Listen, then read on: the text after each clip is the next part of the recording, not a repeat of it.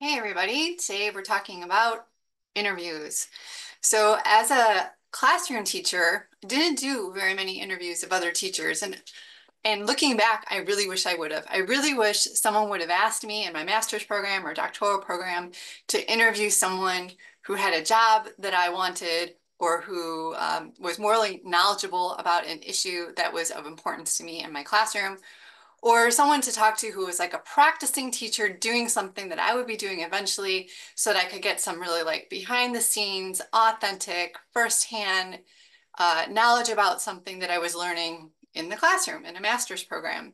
So I didn't really have to do any of those interviews and I wish I did. So now that I teach teacher education classes, I have several assignments where students, pre-service teachers, will interview in-service teachers and ask them their firsthand experiences of something that we're doing in the classroom. And this was related to young adult literature and choosing books and having a classroom library, about writing practices and things that they wish they knew, and about developing a unit, like how do you unit plan and how much freedom do you have? So that was one way and one reason why the interviewing was really important, is to get that firsthand experience beyond your course instructor as well. And the benefit of that when everyone's doing interviews is that they can share what they heard from many different teachers across the country or in our state. So we have this assignment where our pre-service teachers, our classes are interviewing a variety of teachers from 6th grade to 12th grade about their unit planning. And together we can find out what are the trends and themes and issues, tensions, joys, decision making that has to happen. I can talk about that from my experience. I can find a chapter that has that that we could read together, but it's not quite the same as talking to living teachers today in the sociopolitical context right now. What are they doing? So the interviews are great for that.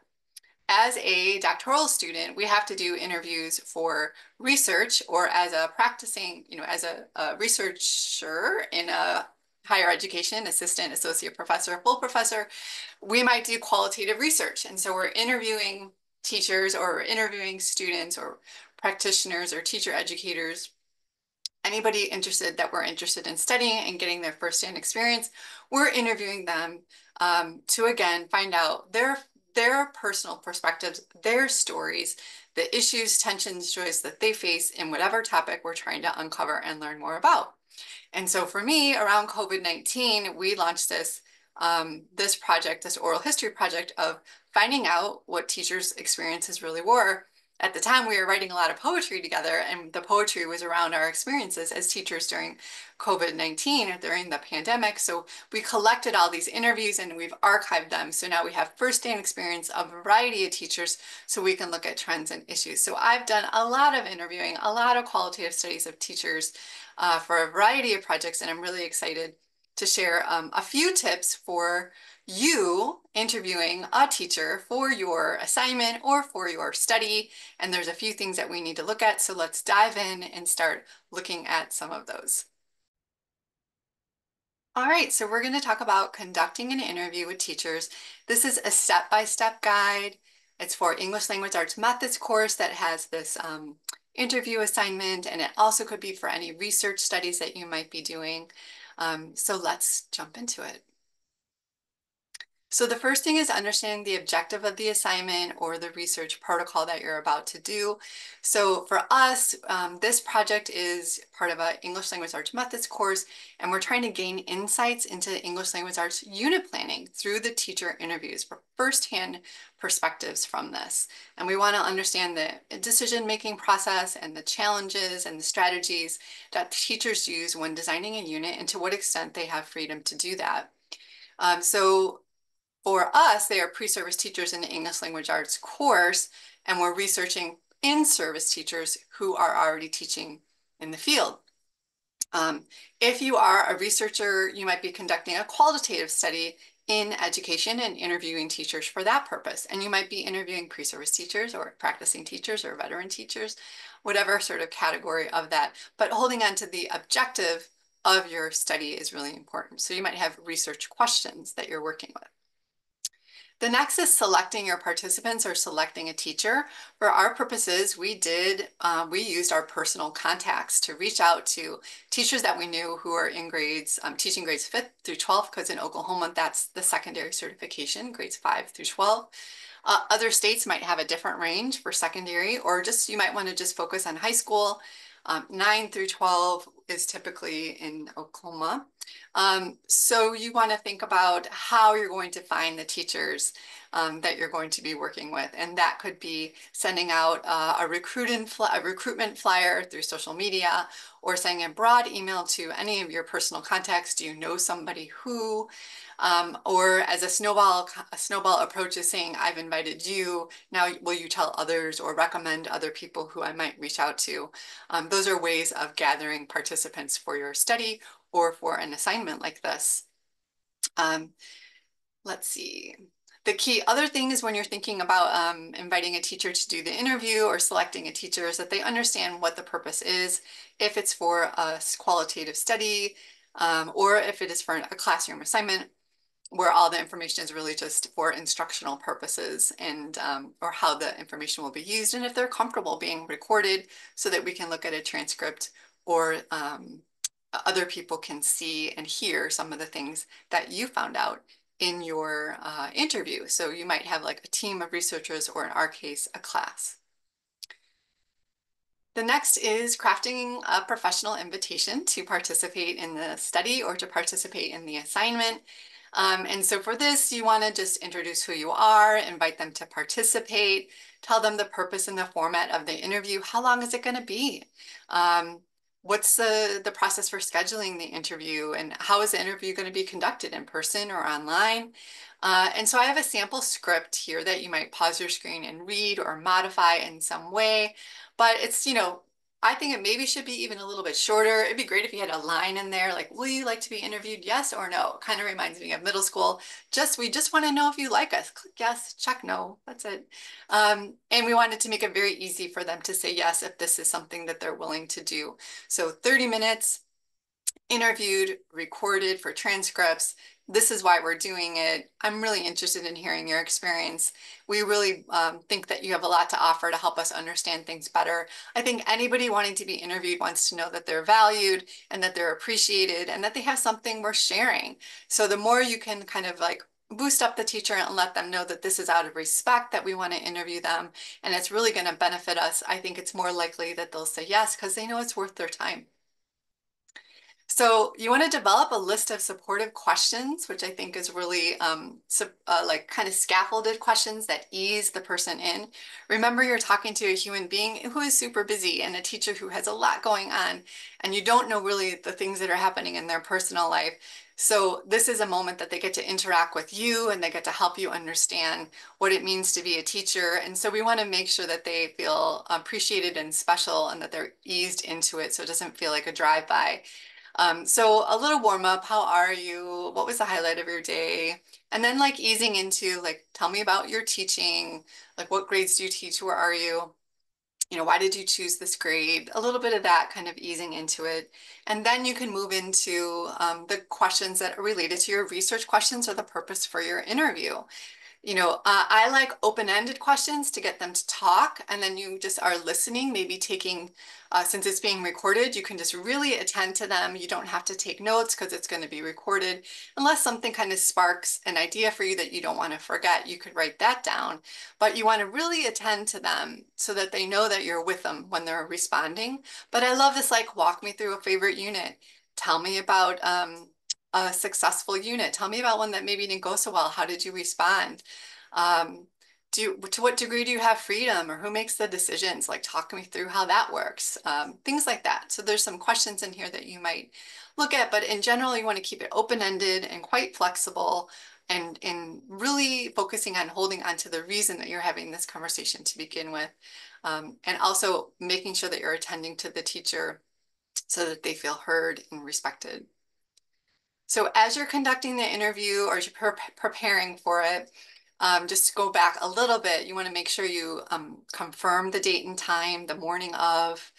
It's not insulting to send a reminder. I think everybody can benefit from that, especially this interview is probably out of their routine of things that they typically do, right?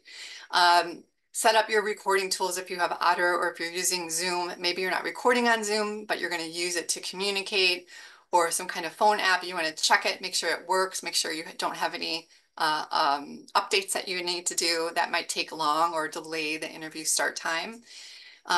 Also, it's nice to have a backup in case a device doesn't work. You have a backup device. During the interview, keep it open, be curious. Again, be flexible. Don't feel like I have to ask this question or I have a script, and if I don't do the script, I'm going to get in trouble. That's like a lot of stress. And really, we want the participant, the interviewee, to feel comfortable. And it's not about like racing through the questions. It's mostly honoring their 30 minutes, getting what you can in the 30 minutes, attending to what they have to say, and maybe leaving some time at the end to say, if there's anything I haven't asked you about, is there anything that you feel is really important that I haven't asked, or anything else you want to say about teaching or about unit planning? And sometimes that last piece, they might want to go on for 5 or 10 minutes. So I will leave a good amount of time for the closing of that interview. Here is a little script about starting the interview. I've kind of added this in because I think it's awkward, frankly. I've done a lot of interviews, and once you finally get there, yes, you're there, you're on the space, you're ready to do the interview. You have your questions, everything's ready. You combed your hair, you look nice. It does okay if you don't smell good because they can't smell you if it's not in person. And even if it is in person, I mean, you should shower and take care of yourself, of course, but you can have this script here to help you because it might be awkward getting started. So that, just when you meet them for the first time, introducing yourself, how are you? How's your day been going? That's kind of the warm-up questions. And here's a quick overview. Once again, I'm doing this interview for this reason. It's going to be 30 minutes. Thank you so much for doing this. It's really going to help me prepare to be a teacher or help me understand this question I'm wondering about. Um, is it okay if I record this? Are you ready for this? I can stop the recording at any time. But it's nice just to have this sort of script to get started. Otherwise, you might be like, okay, let's just start, where you haven't even kind of warmed up about like what you're doing and who you are one more time. Because maybe the last time you emailed each other was like weeks or months ago, right? Okay, if you have an IRB, if this is for a research study that you're going to publish, that you want to like write an article about or do a presentation about, or you're trying to like generalize some of your findings, you have already had an IRB, which has an informed consent process to making sure that the person you're interviewing knows their rights, knows their risks, knows their benefits, whether or not they're going to get paid, how you're going to be protecting their identity, if they want their identity to be protected, if they need a pseudonym, that they can stop or withdraw at any time. All of these things are part of the working with human subjects for your research.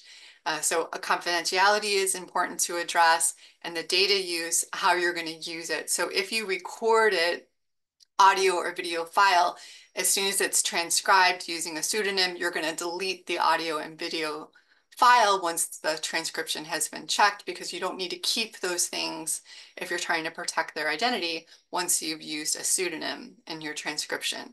So there's lots of different protocols to consider. So again, hopefully you're getting a research class that can help you make these decisions way before you're actually doing the interviews and you have IRB approval. But I just want to talk a little bit about that in case that is what you're watching this video for. Okay, when it comes to recording and transcribing, I like to use Otter. It's an automatic transcription service. It's password protected. Sometimes Zoom will do a transcript for you too. In both cases, you want to then listen to the recording and check the transcription to make sure that it's accurate. Make sure you have high quality audio, so check that ahead of time. And again, make sure you have an IRB and that you've explained to them the devices that you're going to use and where you're going to store the data in a password protected file like OneDrive, or Dropbox or something like that. Where are things going to be stored if it's for IRB? Again, make sure you get explicit consent for recording, and that also explicit consent for the transcription, that you're going to transcribe it and then use that to do some analysis. Finally, you want to make sure that you, after the interview, the next day or something, that you show your gratitude by sending a thank you letter. Yes, a little thank you email, um, appreciating the teacher for their time and their compassion and for their insights. It's helpful to even say if there's something in particular that like you really held onto and really benefited from. It's nice the teacher will feel, again, appreciated and validated with by spending that time with you. I think it's really great. Acknowledge the value of their contribution to the broader work that we're doing to try to understand unit planning, for example, or something else about teachers. And there's tons of like sample thank you notes if you need some help, or ChatGPT is also really helpful with that too.